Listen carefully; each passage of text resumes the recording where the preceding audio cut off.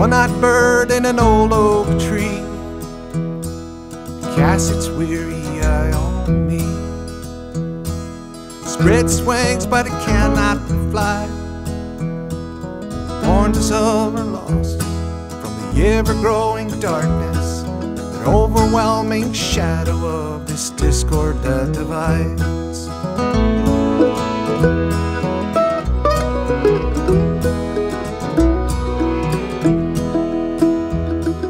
A feeble old man on a busy street, invisible, he goes unseen.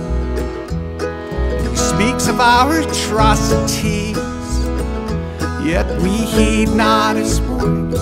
We continue with our warning, forever doomed to duplicate our darkest histories. Despondency. We languish in the anguish of our self-made misery. We're fraught with anxiety, cynical and saddened by civility abandoned.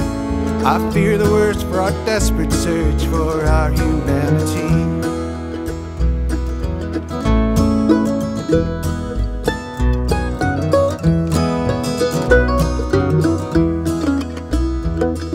A fissure in the rock begins to form, foretelling of the coming storm.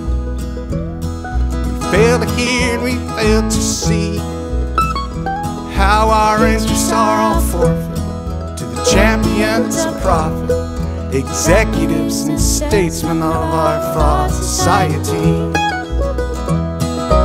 Despondency. We languish in the anguish of our self-made misery. We're fraught with anxiety, cynical and saddened by the ashes of compassion. I fear the worst for our desperate search for our humanity.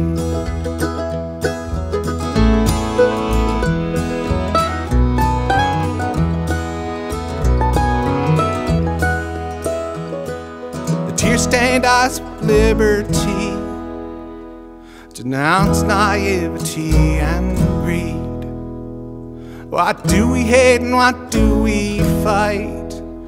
Oh, we vilify each other, or religion and our colors. And our politics make lunatics, and there's no more wrong or right. Interdependency. Relinquish all this anguish, let's try some empathy and celebrate our commonalities.